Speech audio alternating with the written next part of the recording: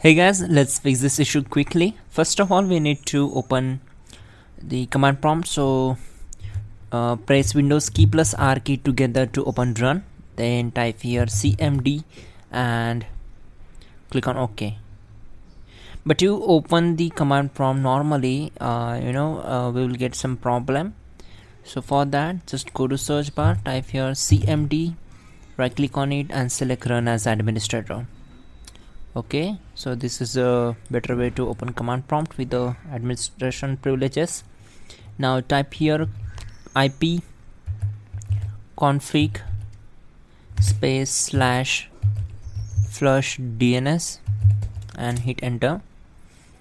Then type here ipconfig space slash renew. We need to wait for some time to complete the process.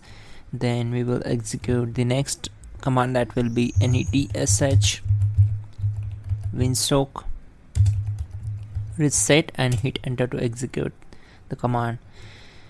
Then we need to restart the computer in order to complete the reset process. Before that, we have to do the last method.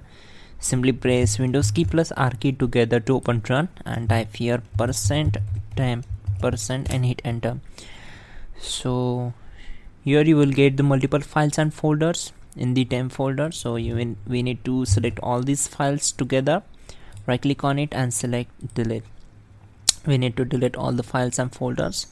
So close this window, again open run, type here temp and click on OK. Again here you will get multiple files and folders, so delete them all. And once done, close this and restart the system. You can also check out our description or pin comment to fix this issue quickly, so it will help you a lot. And don't forget to like the video. Please do subscribe the channel.